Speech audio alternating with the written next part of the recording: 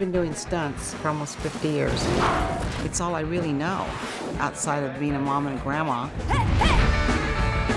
People constantly ask me, aren't you getting about ready to retire? I feel great.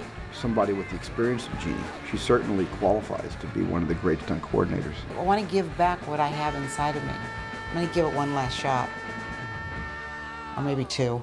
3, 2, 1. I didn't plan to be a stunt woman. In fact, I didn't know you could be a stunt woman in New Zealand. Xena is half Zoe. Hate to tell you people that. I remember the first time I ever saw Lucy wielding a sword and sitting on this horse, and I'm thinking, damn, she's cool, man. The only problem is Xena dies this season. When Xena dies, I'll be unemployed. You've reached Charlie's Angels 2. This is Jeannie Epper calling. I could use some work if you have anything on your show.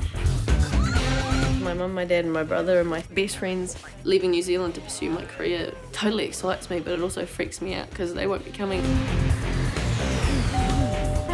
Zoe! How are you? So excited! I know. They're going to work you hard tomorrow.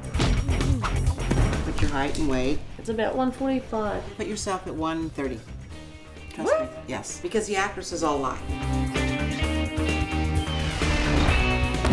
Beautiful. She has more talent than I've seen come around in a long time. She's gonna go far if she doesn't get hurt.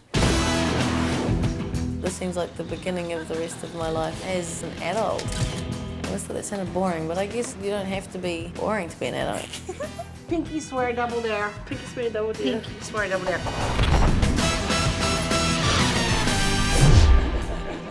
Hi, I'm Quentin.